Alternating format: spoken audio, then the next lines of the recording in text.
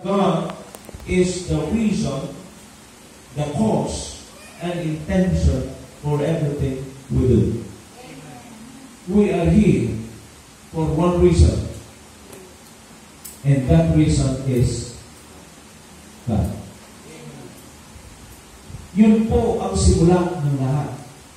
Sa lahat ng gagawin natin, sinisimulan natin is start it with God. One week pa, babalik na kayo sa eskwelahan, mga bata. Babalik na kayo. At nais ko sabihin sa inyo, bumalik kayo sa school nyo, kasama nyo ang Panginoon. Amen. Kasi kung hindi nyo kasama ang Panginoon, buhaw. Kung hindi nyo kasama ang Panginoon, kahit anong gawin ng mga magulang nyo, bigay ng encouragement, mga kapatid, lulunguhin at lulunguhin nyo ang mga magulang nyo. Kawawa naman sila. Oh. Marami nang sumablay sa kanilang mga pag-aaral. Marami na. Huwag nyo silang gayahin. Alam niyo kung bakit ko sinabi kanina na susundan mo kayo sa Tugigaraw ngayon nasa malapit lamang? Bakit? Kasi naaawa ko sa mga magulang niyo. Naaawa ko sa kanila. Dahil once upon a time, naranasan ko yun. Naranasan ko yun. I'm not ashamed to say that. Na minsan, sa punto ng buhay ko, ay masyado akong tiwala sa mga anak ko, and here it is. And I never regret. And that perhaps allowed it to happen for a lesson. At ngayon, gusto nilang bumawi sa akin. Gusto nilang bumawi. And praise the Lord for that. But let me tell you this. Huwag na huwag ninyong gayain ang pinanggalingan ng mga iba na hindi naging successful sa kanilang mga pag-aaral. Reason together with God. Start it with God. Be it your studies, your family, your business, start it with God. Reason with God.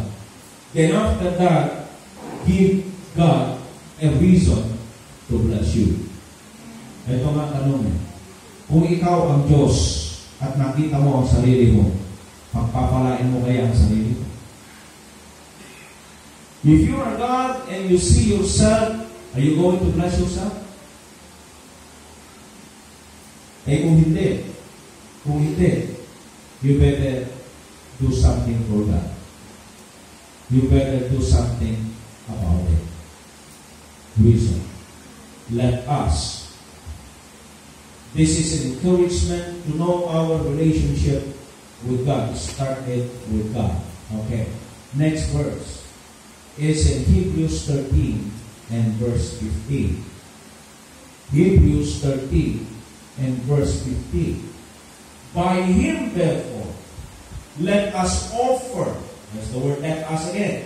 Let us offer the sacrifice of praise to God continually. That is the fruits of our lips, or fruit of our lips, giving thanks to His name. This is an encouragement to sacrifice. May we learn to offer the sacrifice of praise continually. Nowadays, it's so hard to give sacrifice. Napakahirap pong banggitin ang salitang sakripisyo sa ngayon. Opo. Marami na tayong mga pinapasan na mga mabibigat na mga pasanin ngayon. Tapos dadagdagan mo pa. Of course, kailangan mo sakripisyo dyan. But the Bible says that we have to offer sacrifice. Sakripisyo sa paglilingkod, sakripisyo sa lahat ng bagay. We may learn to give sacrifice. Thank God. Salamat po sa mga Kristiyanong marunong magsakripisyo. Opo. Salamat sa mga kabataan na nagkaroon ng bahagi sa mga maliliit na mga gawain dito sa church. Mamimiss natin si Jen Mark. Alas 3 pa lang ng hapon. Alas 4, gano'n. Nakaangkas na sila ni kanyang kapatid. Si Nicole. Pumunta na sila. Naglilinis na sila. Sila yung kauna-una. Tapos mamaya, narating din si Byron. Lalo pag tapos na, narating na si Byron. Nasaan si Byron? Ito mo yung si Byron. Ha? Nasaan ka? Naglalaro? Candy Crush?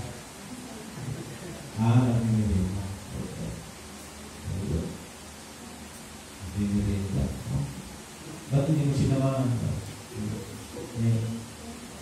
Salamat sa mga sakripisyo mo. Namimiss natin yun. Ang panalangin mo, sana ay ang bawat anak ng Diyos ay marunong magsakripisyo.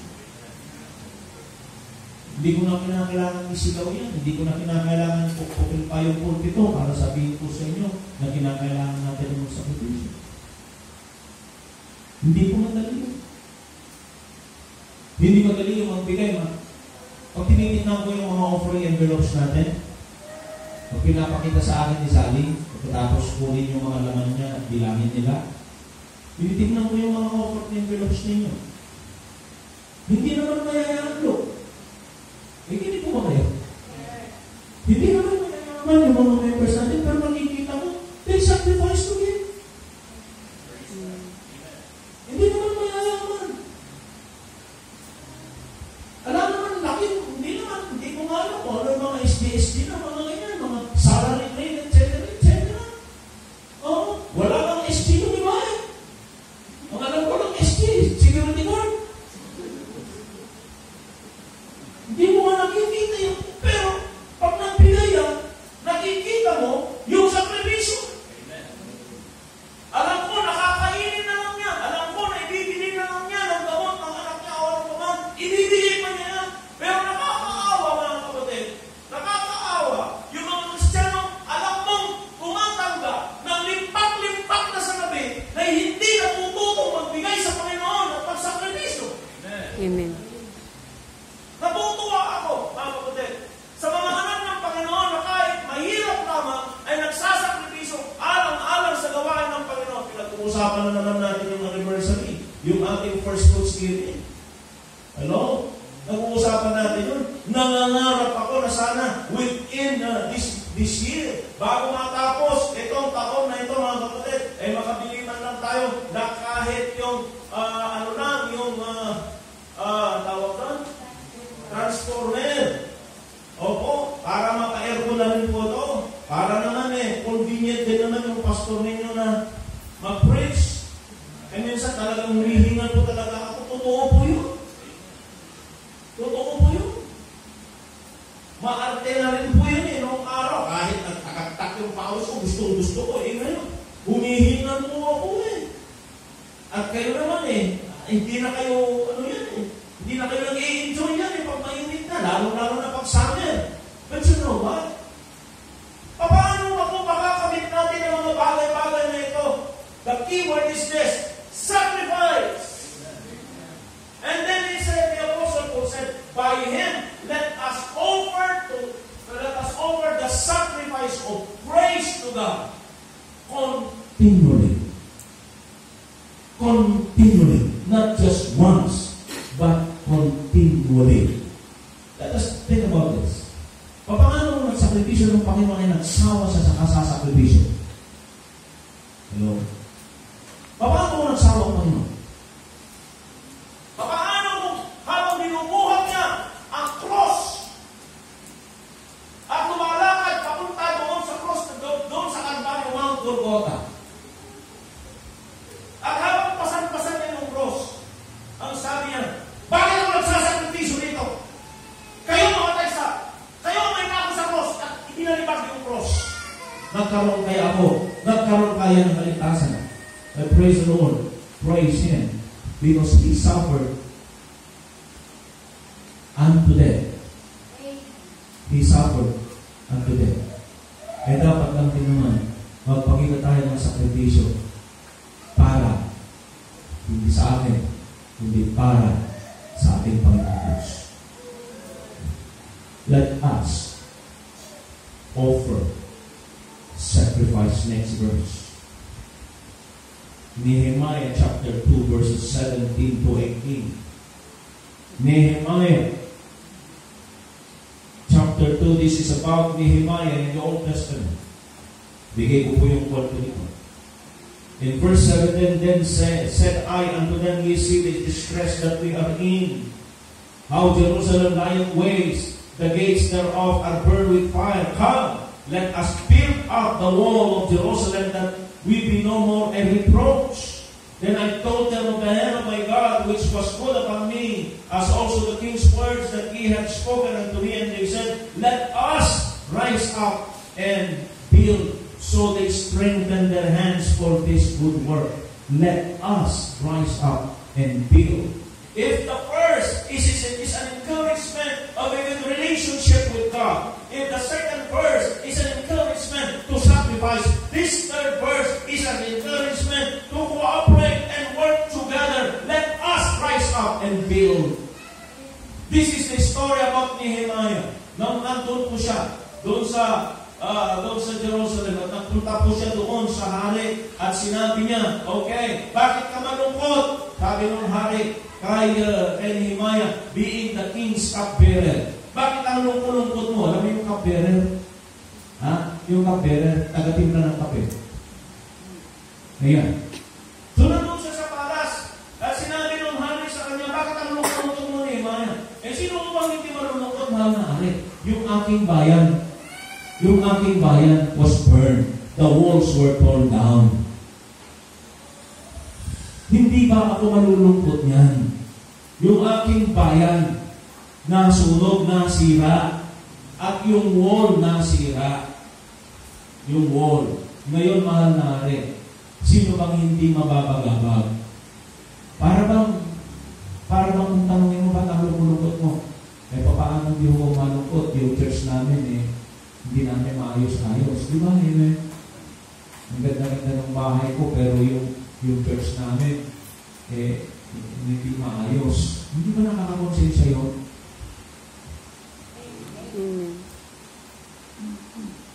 Siya natin na ito pala si Edwin. Punta kami doon sa lote kahapon, nandun si Edwin. Sir, malapit na ito. Sabi ko naman,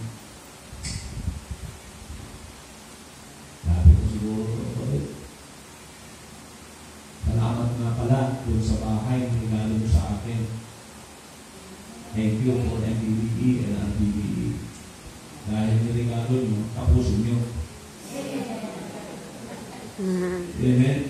Wala nang magregalo ko, tapusin nyo, tapusin. Kaya, kayo bahala na. Lapit na. Tapos na yung process niya, magbububong na sila this week. Amen? Ibis 3 araw lang.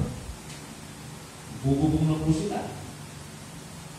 Yung mga plumbings na okay na rin. Yung mga siktik-tak, okay na. Malalim kaya yung siktik-tak kahit 50 taon, hindi mapupuno yun.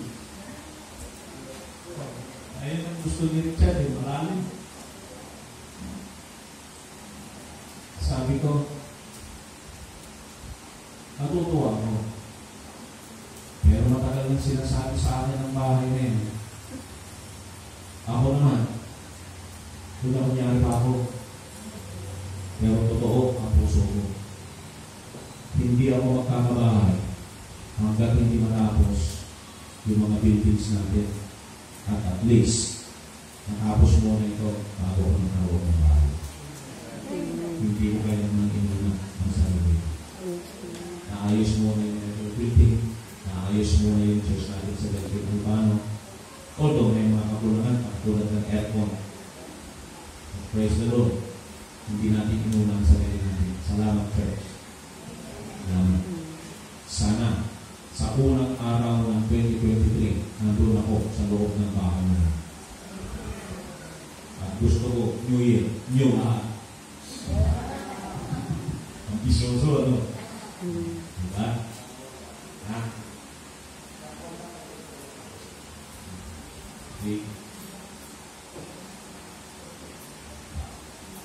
Okay. Yung sinasabi natin dito, kaya natin gawin yung ating anniversary na pinaghahandaan. Kaya natin yan kung gusto po natin. Let us rise up and build whatever ministry that God has given us.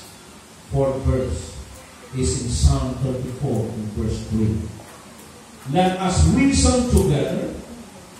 Let us offer the sacrifice of praise. Let us rise up and build. In Psalm 34 and verse 3, it says, "Oh, magnify the Lord with me. Let us exalt His name together." This is an encouragement for worship. Let us exalt His name together. Let me tell you, whatever problem you have, let us exalt His name together. You might be under trial today. You might be under pressure today. But come on, let us exalt His name together.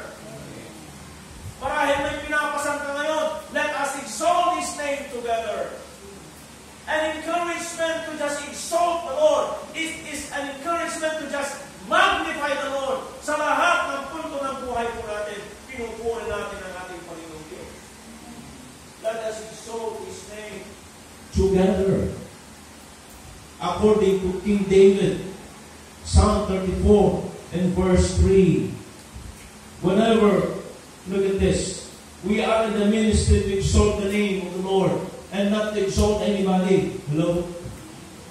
Wala tayong ibang tinatangi. Wala tayong ibang pinupuna at pinupuri kundi ang ating Panginoong Diyos. Exalt His name. Another thing that is in relation to point number 4 also, Psalms 122 and verse 1. I was glad when they said unto me, let us go into the house of the Lord. Let us exalt His name and let us go into the house of the Lord. In cross-reference for that is in Hebrews 10 and verse 25, not forsaking the assembling of ourselves together as the manner of some is, but exhorting one another, and so much the more as you see the day approaching. Listen to this. Aren't you not glad that you are in the house of God today? Amen. Hindi mo ba kayo masaya na nasa church kayo ngayon? Hindi kayo masaya na hindi kayo na wala kayo sa hospital ngayon? Ang dami mga tao, sa halip na nasa church sila, nandun sila sa hospital. Hindi ka ba masaya na wala ka sa mental sa araw na ito? Amen. Hindi ka ba masaya na wala ka sa sabungan ngayon? Hindi ka ba masaya na wala ka sa mall ngayon? Hindi ka ba masaya na nandito ka ngayon sa bahay ng ating Panginoon at sumasamba? Let us go into the house of the Lord. Pero yung tinantindihan ng maraming mga tao, linggo na nga lang, nanakawin pa eh. Pero, linggo na nga lang na para sa Panginoon, kinukuna pa ang kanilang sarili. Nakaramdam ka lang ng kunting sakit, wala ka lang sa church eh. And God knows that. Hanggat kaya kong tumayo dito sa harapan ninyo, hanggat kaya kong magsalita kahit mapuro ubo, I'll do it, you know why? Because I want to glorify my Lord. Hindi ko sinasabing gawin po ninyo yan. Pero dapat magpakita tayo ng sakripisyo para sa Panginoon. I was glad when they said to me, let us go into the house of the Lord. Puri ng Panginoon, wala ako sa hospital niya. Ikaw, di ka ba natutuwa?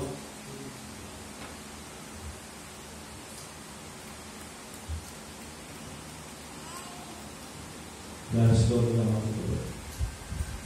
Sana ang galing natin punuhin ang panambahan at Sunday. The church is a priority. Yes.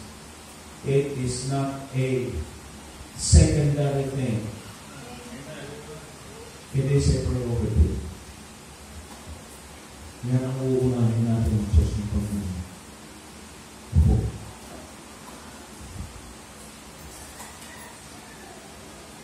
Next. Number 6. Jeremiah 5:23-24. But these people had a revolting and a rebellious heart. They are revolted and gone. In verse 24, neither say they in their heart, let us now fear the Lord our God, that giveth rain, both the former and the latter, and His season He reserveth unto us the appointed weeks of harvest. Let us now fear the Lord. Hebrews 4 and verse 1. Hebrews 4 verse 1. Let us therefore fear, lest a promise being left us of entering into His rest, any of you should seem to come short of it. Why fear the Lord? We fear the Lord because He is the one giving us all what we need. According to verse 24, let us neither say they in their heart, let us now fear the Lord our God that giveth rain. Fear the Lord that giveth rain. Fear the Lord both the former and the latter in His season. He reserveth unto us the appointed weeks of the harvest. I'm talking of a farmer right here. Yung sinarili po rito nasa farm. Magkaroon tayo ng takot sa Panginoon, magkaroon tayo ng respeto sa Panginoon. The word fear also in the Bible means reverential fear. Magkaroon tayo ng galang sa Panginoon. Maagdaan tayo ti panagputing kaniya po Diyos. Maagdaan tayo ti respeto kaniya po Diyos. Among nuwakay, niya po Diyos, timangitin, iti amin, kasapsaburan, iti inaldaaw. Magbigay ka ng karapatang galang sa Panginoon, respeto sa Panginoon, sapagkat ibinibigay ng Panginoon lahat ng pangangailangan mo. Lahat ng pangangailangan ko. Hindi ka pa masaya na hanggang sa ngayon, mga kapatid, ay tama ang pag-iisip mo. Ang dami ngayong mga taong wala sa tamang kaisipan. Apahan ang gaman, ang pwede nalugan ng Cornelio de Oro. May sanal daw, di mo kayo Cornelio de Oro. Nagrigat na katungtong kitawag na natublo kayo Cornelio de Oro na. Hello? Nagtutawag na makaw-awat, at yaman ka na makaawat ko kayo. Dito man na makaw-awat eh. Oh. May kantabangan tayo, sumbat na. Kapahanap kayo di Manila. Hinggat tayo, sumbat na. Diba? May mga tao fear the Lord. Dahil nanggagaling lahat ng kanya ng mga blessings sa buhay mo, wala kang dapat ipagtanong sa Panginoon. Yung galing mo, yung lahat ng meron ka, yung itsura mo, yung lakas mo, wala kang pwede ipagmalaki. Minsan iniisip ko sa sarili ko, salamat po Panginoon hanggang sa kasalukuyan. I just enjoyed my 58th birthday.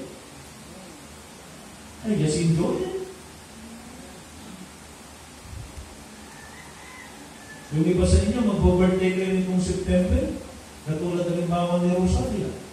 Mag-birthday rin niya. Sa September 4. Si Gani, September 1 yata.